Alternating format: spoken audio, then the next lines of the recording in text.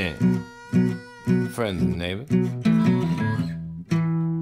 Or shall I say this afternoon? Welcome back to the Detroit Tigers franchise on MLB the Show. I'm your host, longtime listener. Be sure to drop a like, hit the subscribe button, and comment below.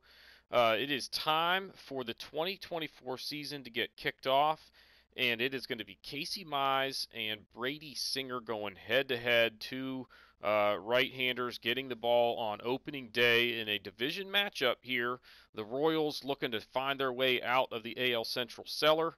Tigers looking to get off to a good start and maintain their recent run of AL Central success. And they give the ball to the young righty Casey Mize as the ace of this staff for the first time in his young career. So let's head on out to Kauffman Stadium and see if the Tigers can pick up a win and get off to a great start for the season. And here we are in Kauffman Stadium in Kansas City, and it's the Royals and the Tigers as we get ready for first pitch of the 2024 season. So every team is tied for first, every team is tied for last, and after one short ball game here, one of these teams is going to be in the cellar and one will be on top. It's Brady Singer going to the bump for the Royals. He had a little bit of a sketchy season last year with a 4.33 ERA, 1.47 ERA, or whip rather. And he's getting the ball here on opening day, and it's going to start with a walk on a close pitch at the knees to Akil Baddoo. So the Tigers have the leadoff man on.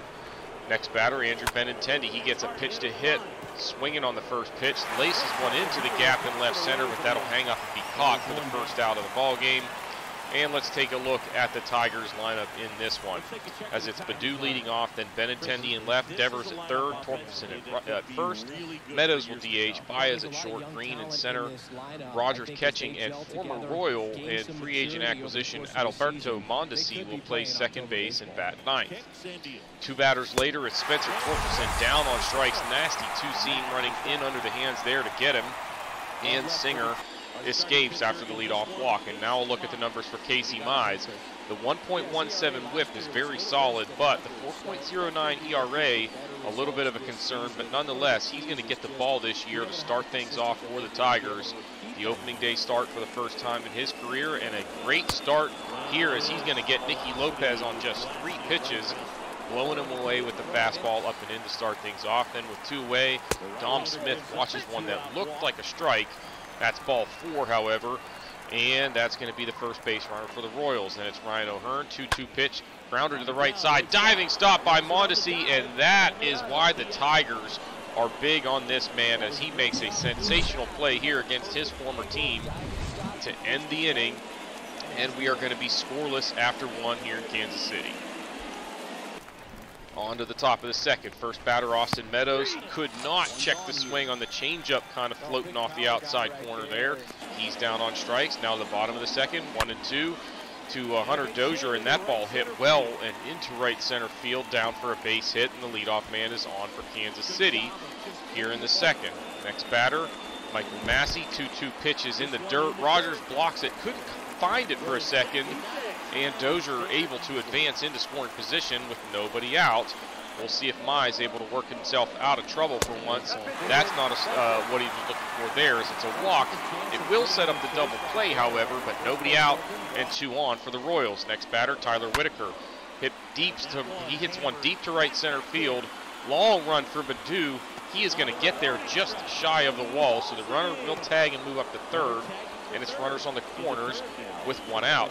And it's MJ Melendez, 1-2 pitch to him is a splitter up and away that he is chasing. Ugly swing there. Second strikeout for Mize, and that's a big one, but that brings up Charlie Culberson, who had a sensational at-bat there and ends up drawing a walk on a slider down and away. Actually not a bad pitch, but Casey Mize now with the bases loaded and 2 outs. First pitch swinging is Lopez, and he grounds out to first. Torkelson steps on the bag, and Mize able to escape danger for once, and we stay scoreless after 2. Now to the top of the third, Jake Rogers is going to draw a leadoff walk as the fastball misses just high out of the zone. Then with 2 away, it's Andrew Benintendi down the right field line on a 3-0 pitch. He is swinging, hits this one deep to right. That's going to be extra bases. Rogers going to come all the way around to try and score, and the throw is not in time, and the Tigers grab the lead 1-0 on the 2-out double from Benintendi as they gave him the green light, and it paid off. Next batter is Rafael Devers. He gets one up the middle there into center field, and that's going to score Benintendi and make it 2-0 Tigers. Big turn from Devers there, but he retreats to first, and he would be held there as we now go to the bottom of the third. Casey Mize going to work, gets Kyle Isbell looking. Then Hunter Dozier, next batter, not swinging. Another looking strikeout there as he got him in the curve, with the curve in the fourth inning. And he's not done yet. How about another strikeout? This one swinging, and Casey Mize now looking locked in. And it's 2-0. Now on to the fifth inning. A runner into scoring position here as Akil Baddoo steals second. His first swipe of the year as he had a big lead and a great jump and gets into scoring position with 2 away and an opportunity for the Tigers to extend the lead, and Andrew Benintendi delivers a base hit into center field. The throw comes to the plate. Benintendi going to take second on that throw. It's 3-0 Tigers, and a runner still in scoring position here, and they might not be done yet. Rafael Devers on a 3-2 pitch takes one into right center field that gets down. Benintendi will score, make it 4-0 Tigers here in the fifth inning. Now Casey Mize going back to work. Nicky Lopez, swing and a miss, up and in, got him with that pitch now for the second time, and he is not done yet. He is just flat dealing. He gets another swinging strikeout there to end the inning.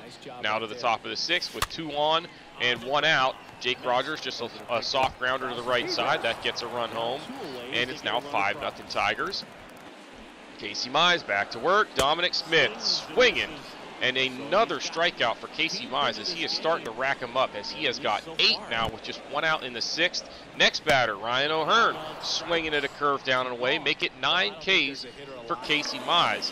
Michael Massey with 2 out in the sixth. He's swinging 10 strikeouts for Mize as he has pitched 6 scoreless innings, but the pitch count starting to get up there. Partially because of how many times he's gone deep into a count to rack up strikeouts. Now we go to the top of the seventh. 2 out and a runner on first, and Spencer Torkelson takes one to the gap. That's going to bring a runner all the way around from first and make it 6-0 Tigers, as they are just pouring it on here, and they would win this one by that final 6-0. Casey Mize was outstanding and then got some help from the bullpen in the last few innings to hang on and win this one in shutout fashion. The Tigers had every position player get into the game in this one. They end up with 9 hits, 4 walks, and just 2 strikeouts on the day. So an excellent job by this offense today. Doubles from Baez, Torkelson, and Benintendi. The RBIs were 2 for Devers, 1 for Torkelson, 2 for Benintendi, and 1 for Rogers. Reyes hit by pitch. They hit into a couple of double plays. Akil Baddoo stole a bag. Mize gets his first win of the year, going 6 2/3, 3 hits. He did walk 4 men, but he struck out 10, and then yielded to Alexander, who goes in an inning and a third perfect. Floro pitched the ninth, setting him down in order and picking up a strikeout. The Royals just 3 hits on the day, those 4 walks and 11 strikeouts total, as they just were not swinging the bats well in this one, and 2 of the 3 hits were for Hunter Dozier, which makes it hard to score when you only get 3 and 2 by the same guy. He had a double as well, but then they just couldn't get it done offensively. Singer gets the loss, going 4 2/3, 4 hits, 3 walks, 2 strikeouts, 4 earned. Lynch 2 1/3, 5 hits, a walk, 2 earned. And then Manuel came in, did an excellent job, going 2 innings without allowing a base runner. But the Tigers take this one 6-0. And now, before we go back out to our next ball game, Spencer Turnbull with a shoulder tear, and he is going to be out for at least 2 months, probably longer. So he's going on to the 60-day DL. Now, the reality is I would have been thinking, like, oh, good, now we can just put Matt Manning into the rotation. However, he's pitched 8 innings, and look at how atrocious he has been. He's just been getting shelled, walking guys, giving up bombs. He's just not very good right now. The fact of the matter is, though, that he's probably the best option we have. I don't think Tyler Alexander has the stamina to really be a starter. So now we got to go to AAA, call somebody up who can give us some innings. And if we look, starting pitching-wise, who we have on the roster, Chad Kuhl, remember how well he pitched in spring training? We're going to give him the chance. So he's coming up. We'll just call, I guess, the best AA option up to AAA. And then I think we have one single A guy we can call up to AA. Fix the rotations, and everything should work out. I'm almost even considering giving this job to Chad Kuhl. But I think in the long run, if we can get Matt Manning pitching well enough to just kind of stay in the rotation, you know, when Spencer Turnbull comes back, if Chad Kuhl's pitching well, maybe we just trade Turnbull and stick with these 5. But we'll just kind of have to see how that goes.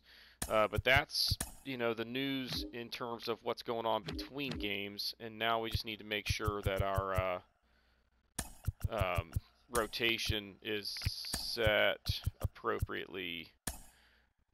I got to look at all of the AAA and AA stuff because it's all kinds of jacked up apparently. But bottom line, that's tough news. We're off to a 5-3 start, but an injury already that is, you know, noteworthy because he's going to miss significant time. And here we go now to Detroit, where it's the Tigers at 8-3, hosting the 5-6 Diamondbacks, as Detroit playing pretty good ball to start the season, thanks in part to that man right there. They picked him up at the All-Star break last year, and he has done nothing but swing the bat very well for them since. He's off to a pretty good start, hitting .267 with 6 home runs and a .987 OPS through his first 45 at-bats of the year. And it's Eduardo Rodriguez on the mound. He was the ace last year. A little bit of a bumpy start so far this season, but just 2 starts in, not a whole lot to worry about, as he's 1-1 across that stretch with a 4.91 ERA. And getting things started in the first here. He gets 2 quick outs before Connor Joe swinging first pitch. Takes one into right field just 4 pitches into the inning. He's already got 2 outs, but a runner on first, and that brings up Josh Naylor, and he's going to hit a ground ball to third. Devers will send it over to first to end the inning, and it's a harmless first for Eduardo Rodriguez. It took him just 7 pitches to get through that one. And Zach Gallen's numbers so far this year as the right-hander pitching pretty well through his first 2 starts. A 1.23 whip and a 2.08 ERA across 13 innings. With two-way in the inning, he's going to get Devers swinging through a fastball on the outside corner, so it's a good start for Gallen as he sets him down in order. On to the top of the second, Jordan Luplow taking one through the shift on the right side, and he's got himself a leadoff single, so an opportunity for the D-backs. With 2 out in the inning, Buddy Kennedy takes one into left center field.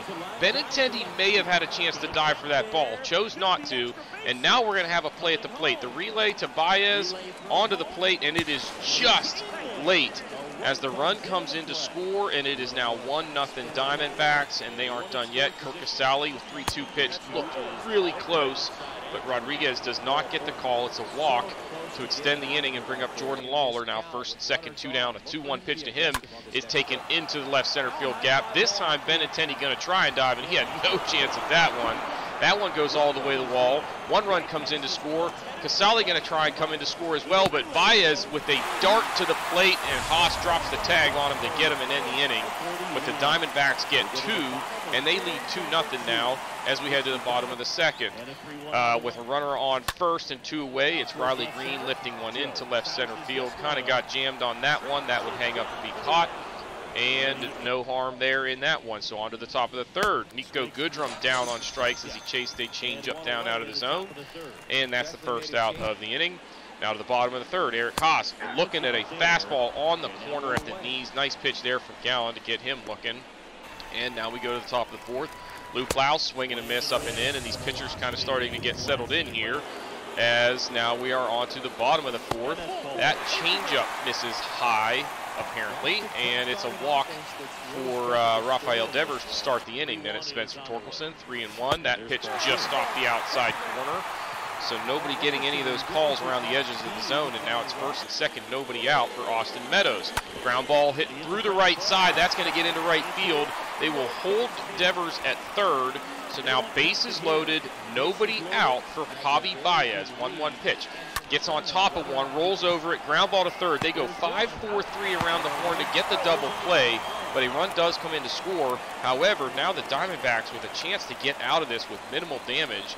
as it's now just a runner on third, 2 down, and they still have that 1-run lead. Riley Green had a pitch to hit there, but the curve kind of got in on his hands. He rolls over it. Naylor takes it to the bag to end the inning, and it stays 2-1 as we go to the 5th inning here. And now on to the bottom of the 5th. Swing and a miss from Eric Haas there. That was just absolutely ugly swinging at that pitch. Now at the top of the 6th, Jordan Luplow swinging. He goes down on strikes again, and we're going to go to the bottom of the 6th now. Still 2-1. Andrew Benintendi, 0-2. Ugly check swing there as the cutter kind of fooled him, got in on his hands. He tried to hold up but could not, and a recording error as we lost the last 3 innings. But honestly, we didn't miss a whole lot because the final score was 2-1, and there was really no offense down the stretch to be spoken of. The Diamondbacks end up with 7 hits, 2 walks on the day. They struck out 10 times, including 3 by Jordan Luplow. Just 1 extra base hit was for Kennedy, was an RBI double.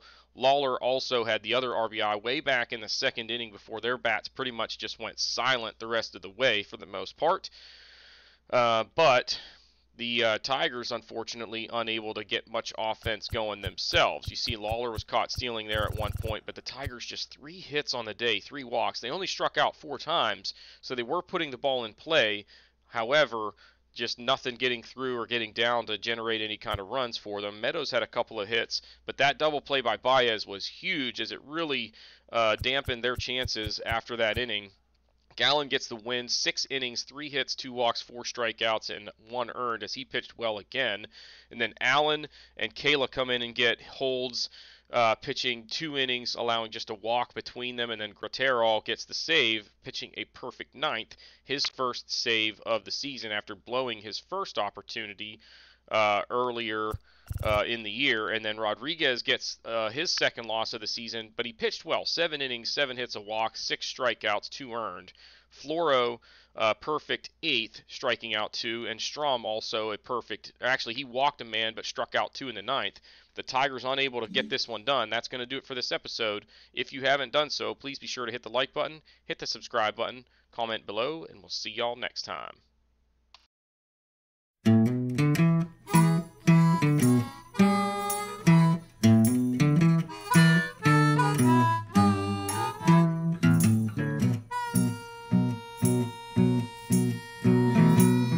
Good evening, friends and neighbors. Or shall I say this afternoon?